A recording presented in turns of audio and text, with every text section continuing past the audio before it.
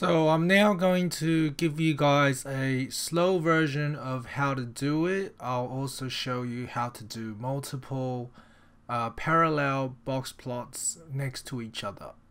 So the first thing you do is you need some data. So as you can see, I've got a list of numbers typed in Excel already, and the data represents the age of shoppers at Woolies, which is a supermarket in Australia. So what I'm going to do now is download a program called GeoGebra. So hopefully you guys have that program. If not, just download it from Google.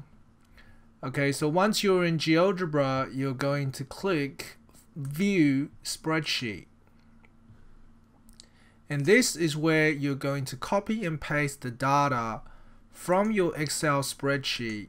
So copy, select it all. So just just hold down your mouse button and drag it downwards to highlight everything. And then you're going to press Control C to copy. And then you're going to go to GeoGebra. Inside the spreadsheet in GeoGebra, press Control V to paste. Okay, now you can make this spreadsheet a little bit smaller. And down the bottom where it says Input, click on the text box.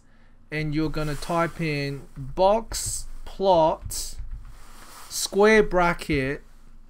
Now, the first property you're typing, I'm just going to leave it at 0 first. I'm just going to have 0, 1, and I'll explain to you what the 0 and the 1 means in a second. And then I'm going to put in A1 to A14. Right, A1 colon A14.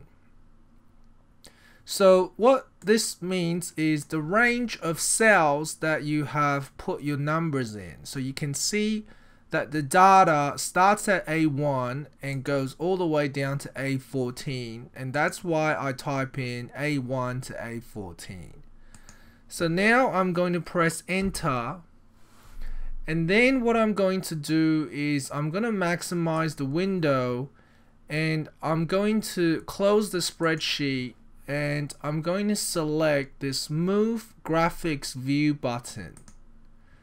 And then I can drag the graph around left and right by clicking on the background and dragging the mouse left and right.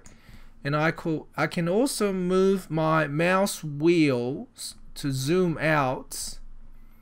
So use the scroll function on your mouse wheel to zoom out.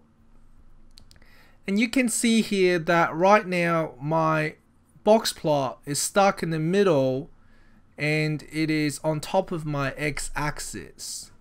So if you remember the command that we just typed, if you click on the input box again and you press the up arrow key, you will get the command that you typed previously back onto the screen. Now if you guys remember that first number we put in 0, if you type, instead of 0, if you type the number 5, you can see what's going to happen is it's going to bring the box upwards 5 units.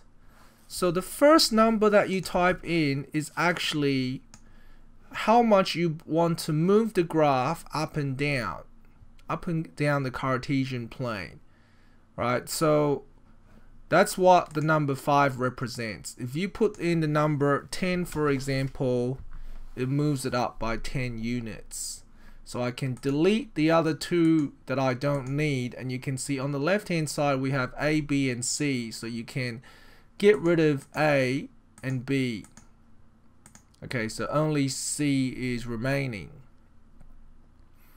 Okay, now we're going to talk about the second property. So press the up arrow key again, and you can see here the number 1 represents how wide you want your box plot to be. So if you put in number 3, for example, it's going to make the box plot a lot wider.